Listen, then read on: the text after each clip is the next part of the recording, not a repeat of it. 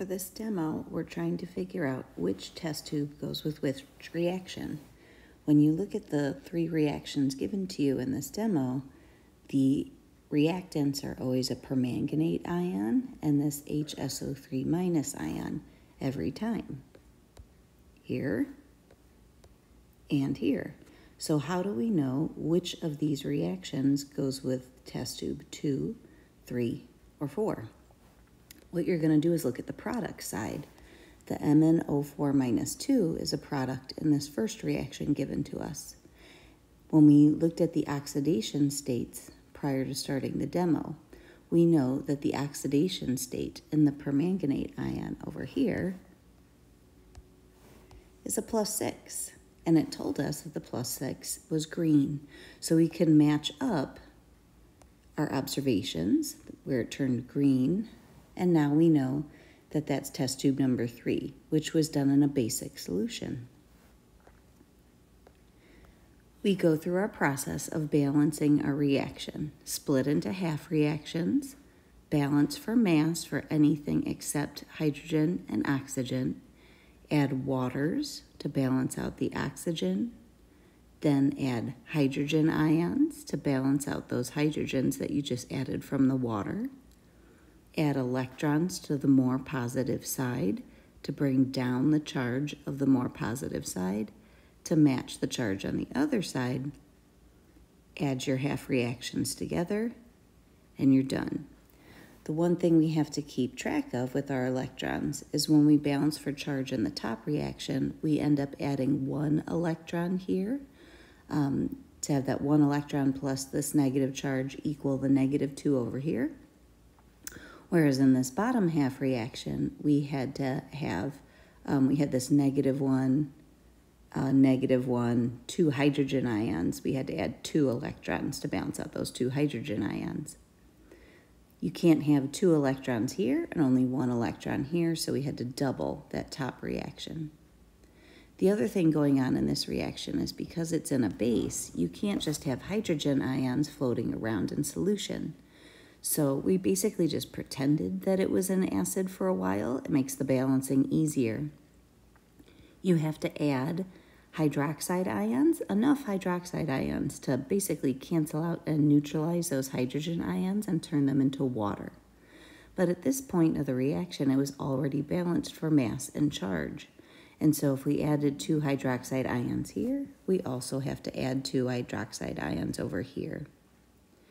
When we go to add things together, these 2 hydrogen hydroxide ions that formed 2 waters, well, there was 1 water over here when we balanced for mass, and so that 1 with that 2, we ended up with 1 water heavy on the right-hand side. When we look at the oxidation states, we'll be able to tell a little bit about what's going on charge-wise and electron-wise.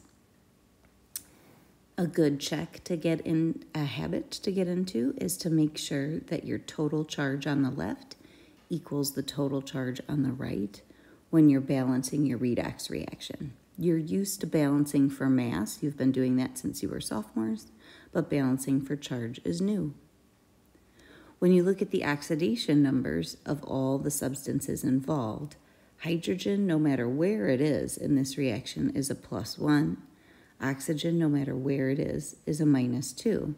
The only substance that's changing are the sulfur, which starts as a +4 and ends as a +6, and the manganese, which starts as a +7, ends as a +6.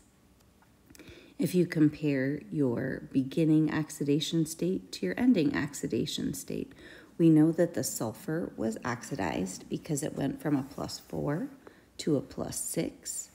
When you oxidize, you lose electrons. It loses 2 electrons each, and because there's only 1 sulfur in our balanced chemical equation, 2 total. That sulfur is part of the HSO3- ion, so we would say the HSO3 is the chemical that is our reducing agent. Our Mn+7 is the one that's being reduced, because when you compare the left side to the right side, the oxidation state goes from +7 to +6. So it gains 1 electron each, but because there's a 2 in our balanced chemical equation, we know that the manganese loses an electron once, gains an electron once and then gains a second one. So manganese is getting reduced, and the MnO4 minus is our oxidizing agent. This second reaction, we know that the second reaction given to us goes along with test tube number 4, because if you look at the oxidation state of manganese in MnO2, the color associated with this oxidation state was kind of a brownish orange. And when we did test tube number 4, this guy was a brownish orange. So we do that process one more time. Balance for mass for anything but hydrogens and oxygens. Add water to balance the O's. Add hydrogen ions to balance out the H's.